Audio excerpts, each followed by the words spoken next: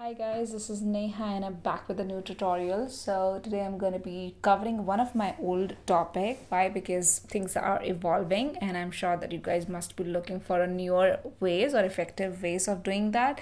So a few years back I recorded one video which was about how do you get or generate the embedded code from YouTube if you're using a mobile device. So that was a very cliche way of doing it.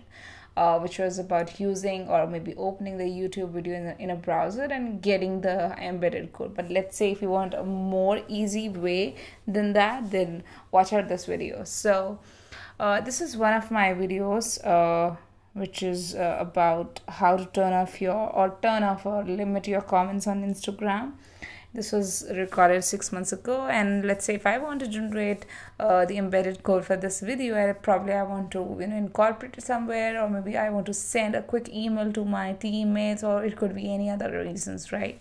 So all you have to do is you have to just click on share button, and then it will let you copy the link. So let's say copy, and then you need to actually Google, let's say you can Google YouTube embed code generator. You can find a lot of tools available. I'm just using this one, which is YouTubeEmbedCode.com. So you can definitely use that, and you have to actually remove the link from here, which could be a dummy link, set your width and height. You can select these settings if you want, and then accordingly just click on generate my code, and it will give you the code right here. But I think right now it has not updated. Yeah, so you can see the this version is updated, and I think if you can just play around with the width and height, which is the recommended option, you can do that. Even if you want to update the width and the height later on, you can easily do that within this code itself.